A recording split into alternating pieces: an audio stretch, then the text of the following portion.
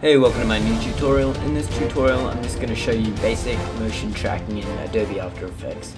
If you don't know what motion tracking is, it pretty much, if you have a moving video, you track the motion of it and then you can place an object in your video and it will move along with the footage. Like if your footage is moving sideways, you can make text move with it. That kind of thing. So with this tutorial, I'm just going to try and speed things up a bit from my other tutorials, make bit less random stuff and no sneezing, hopefully.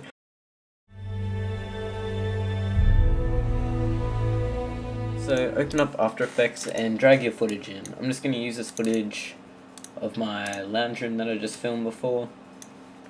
It's just me panning through. Alright, we'll have like an example, we'll have the text probably on the wall here next to the lamp and the louvers. So what we want to do is go Layer, New, Null Object to start things off.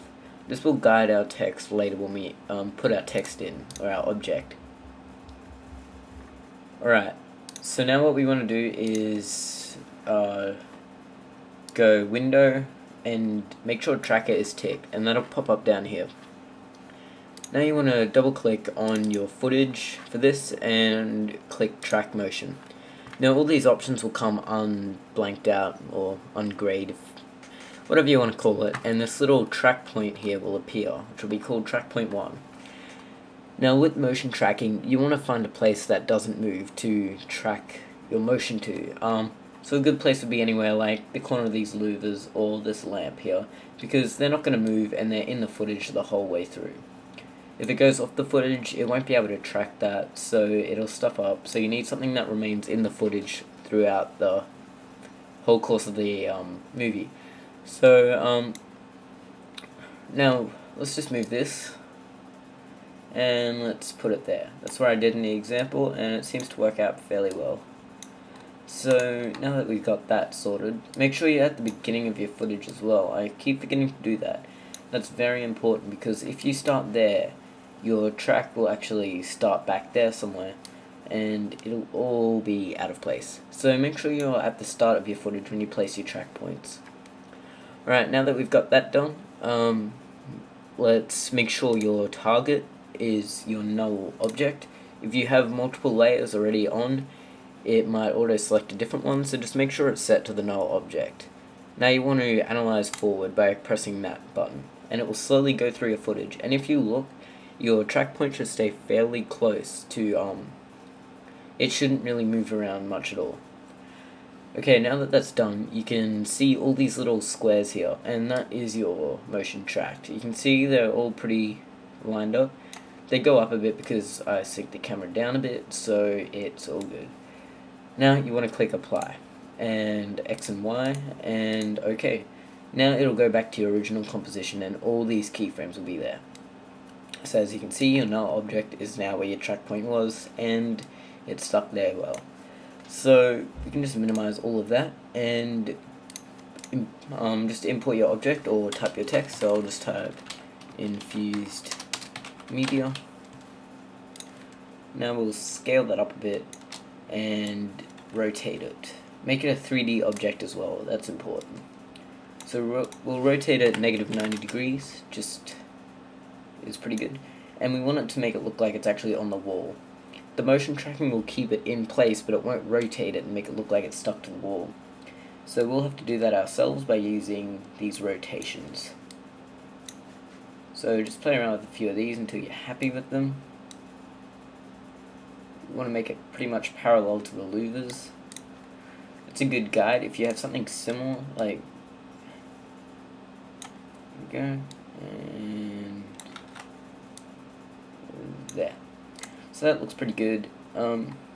Maybe tilt it that way just a bit. There we go. Now what we want to do is the text isn't stuck there yet. As you can see, the text moves along with the composition, and we don't want that. So what we want to do is get your little parent object here, which is a squiggly line, and drag it to your null object.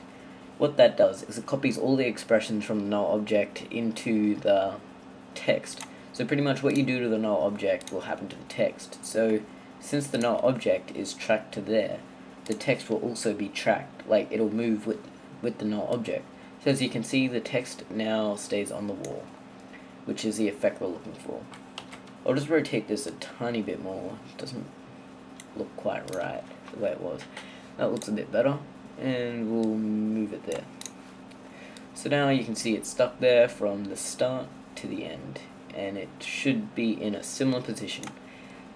If you've got a rotating camera like I do, how it kind of pans and rotates slightly, the text should rotate, but I really can't be bothered doing that. You can play around with that yourself, just using keyframes. And moving on, we want to make it look a bit better right now. As you can see, there's a light there and everything is casting shadows except our text, so it looks a bit out of place. So what you want to do is go to your effects and presets and type drop shadow, or just drop, and drop shadow should be down there somewhere. So drag it onto your text, and now you can see the shadows are kind of coming diagonally down, but that's not what we want. If you look at all the other shadows, they're pretty much coming directly sideways. Also the light is right beside it, so we'll just go 90 degrees and that should work fine.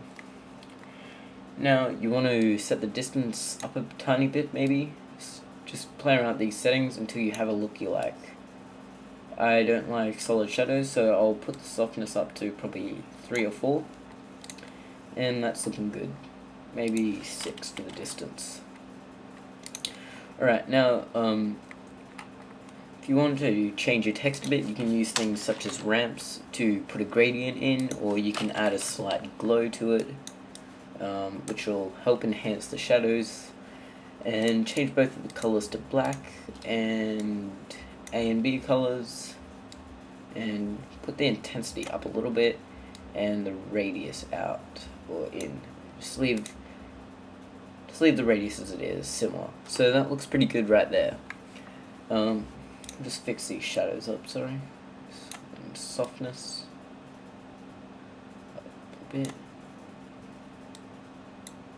Yeah, there we go, that looks good. So now as you can see, it all looks pretty sweet. So that's your effect there.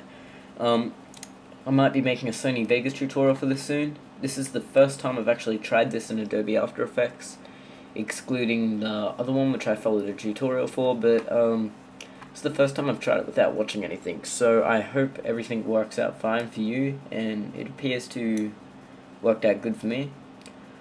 This will also work with shaky footage. It doesn't just work for panning, it'll work for shaking and other things like that. Zooming, except with zooming you'll have to play around with the scale, maybe, I'm not sure, I haven't tried zooming. But anyway, that's pretty much it. So thanks for watching, make sure you subscribe if you liked this video and it helped you, and check out my channel for other useful tutorials. So for now, thanks, and I'll see you next time.